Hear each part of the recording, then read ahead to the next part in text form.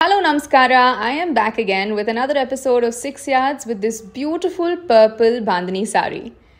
The term Bandhani is derived from the Sanskrit verbal root bandh and is specially found in Gujarat and Rajasthan.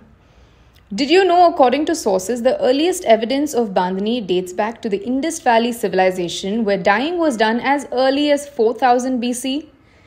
The Bandhani technique is very interesting. It involves dyeing a fabric which is then tied tightly with a thread at several points that forms a design like how you see here. As Bandhani is a tie and dye process, dyeing is done by hand and hence best colors and combinations are possible in Bandhanis. Today I have paired this sari with a running blouse and a statement earring from my collection. See you soon in another episode. Bye!